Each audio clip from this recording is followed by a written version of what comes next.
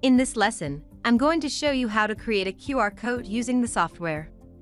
So, to begin with, go up to and click on the Plugins drop-down box. And select Create QR Code. And the Create QR Code module will come up. This module allows you to make a large range of QR codes, and at any size you like. You can then print or cut the code out, which most smartphones can read and process. Step 1 is to select the type of QR code you require from this drop-down box. Once you have selected which type of code you require, enter the data you wish the code to represent. In this example, I will type in a website as follows. Next, you can set the size of the QR code, or use the recommended size. In this case, I will make the QR code 1 inch.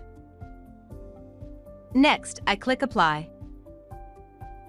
Now I can position where I wish to place the QR code, and then click for it to be pasted into the designing area of the software. From here I can print or cut the code out. And that's the end of this lesson. Thanks for watching.